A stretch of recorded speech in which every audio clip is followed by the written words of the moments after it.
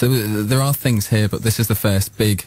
Why did he look at me then? Does he want a cup of tea thrown on me? He went, Silver Pride, and looked straight at me then, straight in the eyes. It's only because he's tired of looking at me. Oh, right.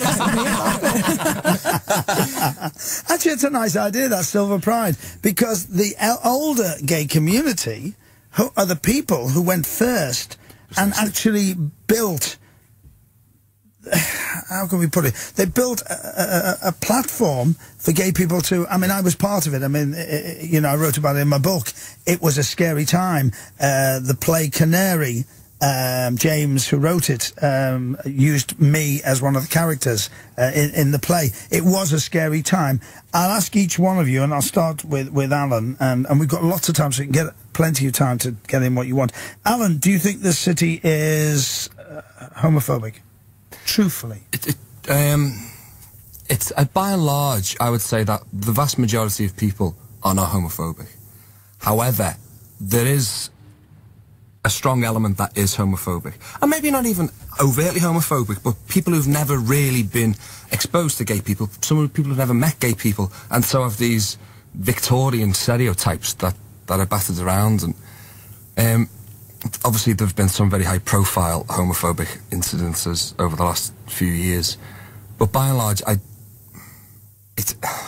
don't know. It's a two sides of a coin. I don't think it is in my everyday life. Has it touched your life? There's always a comment. Every day there's a comment. And so every day there's a comment. Yeah, and I'm not particularly. No, I'm not a feminist at all. Yeah, but to get to that stage of not being offended, you've gone through a lot of pain to get there. Yeah. Everyone forgets with all these comments the pain that we go through to get to that stage. You know, and I say to young people, so many young people listen to this program who will be listening now with hope, who are gay. I mean, there's a young man, he's now at university. I'm thrilled to say he's come out. He's in Leeds. He's a beautiful young man who he used to email me. I had to be careful because he was underage, but I gave him advice, and then he did listen to me, and he went to his mum, and it happened, and he came out, and now he's having a nice life. And we had to do it very carefully because there's a lot of people out there, and then, of course, you know my phone is famous for homophobic remarks. I mean, I've taken 3 people to court now. No, sorry, 2 people to court because of it. Joan, has it touched your life? Homophobia. Yeah, I suppose it has. It's a little bit different when you're a woman because you also sort of have to get on with misogyny as well, and sometimes that's very difficult to see where one fades into the other. But I didn't come out till I was 25, and I'm so... The difference in my life after I came out was absolutely extraordinary, and I think I hope that Liverpool Pride can make sure that people don't wait till they're 25 or 30 to come out. I hope that Liverpool Pride means that fantastic young lesbian, gay, bi and trans people in Liverpool can be out and about. Now, there is homophobia, and I think that's true of any society anywhere in the UK, and I don't think we should think of Liverpool as a special case because of that. Very proud to be a local, you know, very, very proud of the city. But it doesn't mean that we can not deal with the homophobia there is. And that's what Liverpool Pride is about. It's about saying, enough is enough. There's a fantastic community here. Come and celebrate with us rather than not know who we are. James? Do you think the city's homophobic? I think there are some people here who are homophobic. I don't necessarily think Liverpool is more or less homophobic than other big cities. I mean, Liverpool Prime is going to happen on the 7th of August. That's pretty much within a couple of days, about 10 years since I told my parents that I was gay. And in that time, you know, I've had names called, and occasionally I've felt maybe physically intimidated in certain situations. But, I mean, I've lived in Anfield for the last 7 years, and I mean, that's, you know, maybe one of the most kind of environments that people might think are quite homophobic in the city. And I've had very, you know, my neighbours all know that I'm gay, and I live with my partner, and I've experienced very little difficulties where I live. So I think there are elements of homophobia, and I think there's a lot we need to do in schools particularly, but I don't think it's any more homophobic than just generally in other cities. Do you not think, I'll throw this open to all of you, do you not think, though, one of the arguments against having a gay pride is that me, as a gay man over the years, have fought to be accepted. Now, are we, and it's an old cliche by saying this, but are we now ghettoising ourselves and saying, well, that's our little area? I really hate that ghetto. Right. I don't understand where that idea comes from. Because Liverpool Pride, or pride in whatever city, is about celebrating a community's achievements. So it's not about ghetto. It's about... for our festival particularly, we are trying to be as inclusive as possible. It's about saying, come and have a great time. And I think that's the same as any festival that happens across the city. So you might look at Chinese New Year or Africa Oh Yay, or, you know, the recent Polish cultural festival that's happened for the first time in the city. They're not about ghettoising African people or Chinese people or Polish people. It's about celebrating a culture. And that's exactly what Liverpool Pride is about.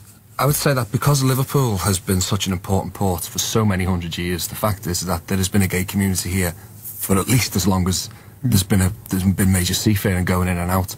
And I think if you're going to understand Liverpool as a city, you have to understand its African connections, its Chinese connections, and you have to understand and accept that the gay community has always been here and in its own way has driven the city in its development.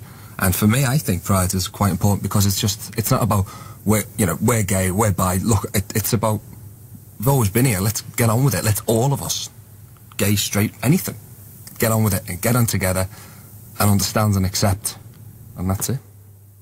I think the inclusive point's really important. You know, no one's going to be standing on street corners going, you can't come past if you're not gay or lesbian or bisexual or transgender. You know, this really is something to bring your friends along, you know, all your friends along to, your family along to, or in fact anyone who doesn't necessarily know gay people, who just wants to come along and, you know, listen to some really fab music, have a really great day out. So what you're all saying is that it's nothing to do with being gay, it's a festival to show people like the Jamaican Buhaha, all the different festivals. So you're just saying, we want a festival, we want to be part of this country that has a festival like others. Or, I mean, what's the logic behind having it? I think it's a festival that really focuses on what a lot of gay people are, you know, kind of into and enjoy. So the music we've got, it's on the main stage, is, you know, there's a lot of, you know, say disco divas, kind of, you know, club divas going to be on the stage there, and, you know, we're going to have like a cabaret thing. So fancy calling Adam Rickett. Well, he is bottom my heels. So. Sorry, I interrupted you. Go on. You know, we're also going to have like a cabaret stage with some, you know, fantastic acts and artists on there. So it's not just a festival. It's a festival that's built around sort of around gay culture, but it really is something for everyone to come along to and everyone to have a great time. Where's it going to be? Where's the main stage? The main stage will be on Dale Street, and there'll also be 2 other stages in that area. So there'll be a kind of party disco, great. I'm giving my age away even saying the word disco on there. Really, really great party stage. Then an acoustic music stage and a cabaret stage. So very diverse artists. And when we're talking about celebrating the LGBT community in Liverpool, you know, the amount of artistic talent that's out there is extraordinary. I mean, it is across the city anyway, you know, we're renowned for it, but there's some, you know, really great performers that are in that lineup. The day is going to start with a march, so there is a kind of campaign element to the day, but we're going to end on a really high note, a really great street party. Are they closing the city down? Or parts of the city? Excuse me. Can we get some water, please? The festival itself, I mean, we're looking at Dale Street. It's going to be running, so Dale Street's going to be closed from about 6 in the morning until around 10 o'clock at night. So it's a Saturday? It's going to, it's a one-day event on the Saturday, so we're going to be closed from around 6 in the morning. So if you've gone out for a night before, you're still going to be able to come out, get a cab home, no problem at all. And then again, so in the evening it'll reopen again. We're not going to close down the city centre. This isn't a Matthew Street.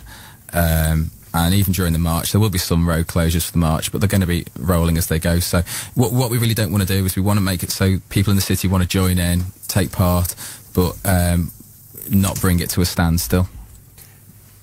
Can I just... Do you want some water? Oh, no, I'm fine, thanks. Go on. I understand that there is this concern that it's a pride, it's a march, it's some people say forcing it down your throat, being in people's faces. And I understand that that's where the parade started from. You know, in the late 60s, it started off as a political statement when it was illegal to be gay, when there was massive